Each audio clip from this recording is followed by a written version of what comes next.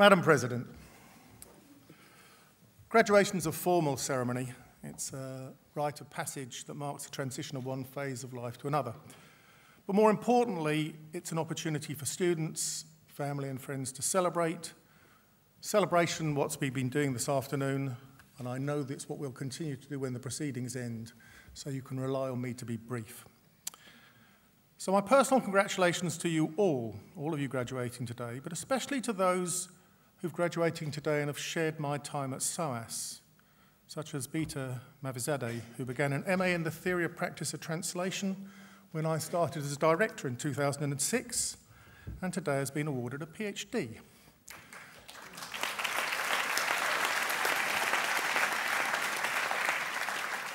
That's the only one I could find who'd started at exactly the same time as me.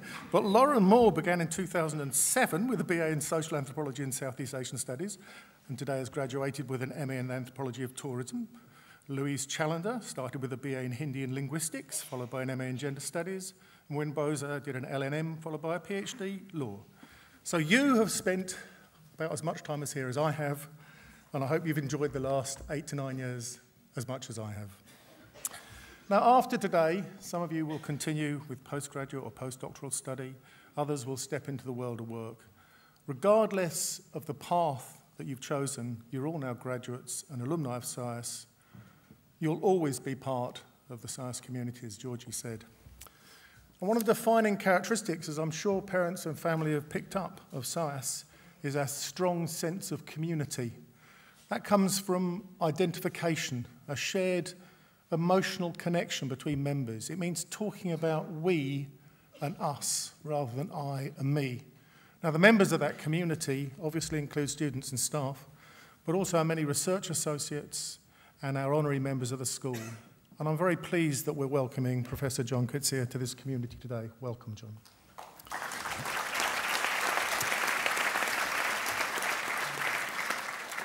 And as well as a strong sense of community, which is one of the things that makes SOAS stand out from other universities, one of the other things that makes SOAS and alums special is their determination to make a positive impact and a difference to the world. Every year I look through what our students have done. Every year I'm overwhelmed by what they've achieved. So I'll just give you some examples. So economics student Sarah Bedford's social enterprise was joint winner of the London Entrepreneurs Challenge Provost Prize. Her initiative, which is called Eat and Greet, tackles social isolation in residential homes, bringing together care home residents with groups of visitors over a weekly lunch. Or take another example. Politics student Maro Itoji manages to combine his studies, he's just finished his second year, with elite sport, captaining the England World Championship winning under-20 rugby team and playing for Saracens.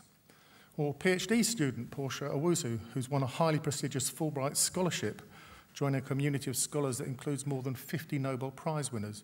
Portia will be developing her research into English and American literature, slavery and the West African diaspora at the University of Kansas.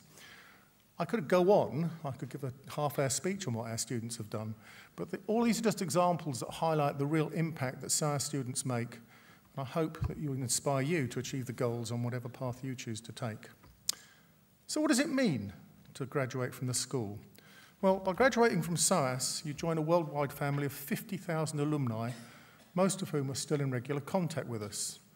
We have authors, philosophers, musicians, TV presenters, filmmakers, comedians, restaurant owners, chocolatiers, that's one of my favourites, diplomats, journalists, MPs, criminals,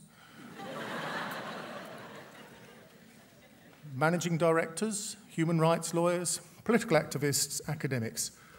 You name it, and a SOAS graduate has probably done it.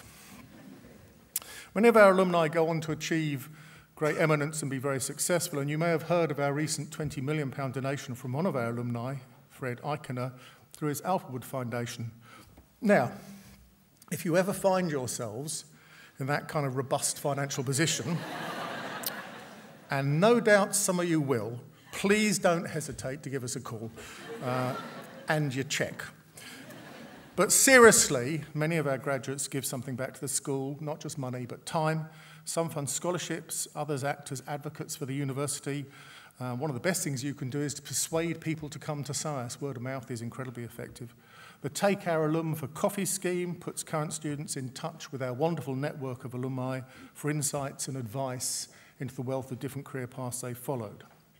So, I hope you've gathered, today does not mark the end of your relationship with SOAS. You're now part of this great community across the world, and we'll follow your careers with enormous interest. Now, for some reason, new SOAS graduates can be quite hard to reach. I think it's because everyone disperses around the world. You're all out doing amazing things. So please help us keep in touch with you by giving either the careers or alumni team your contact information today, either in the Gowning area or in the marquee. Now, these are exciting times for SOAS. We're working towards our centenary in 2016 to 17. We plan to celebrate this in proper SOAS style in London, but also all around the world. The newly refurbished North Block of Senate House will open in June 2016. The building will offer state-of-the-art teaching and research facilities and student services. And think of the new possibilities it will offer for student occupations. No, seriously, I shouldn't have said that. I'm getting DMOB happy, evidently. I would never have said that if I was carrying on as director. That's a shocking thing to say. Right.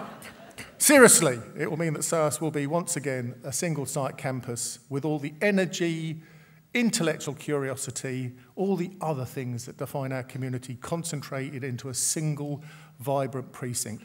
Senate House is the perfect launchpad for SOAS's second century.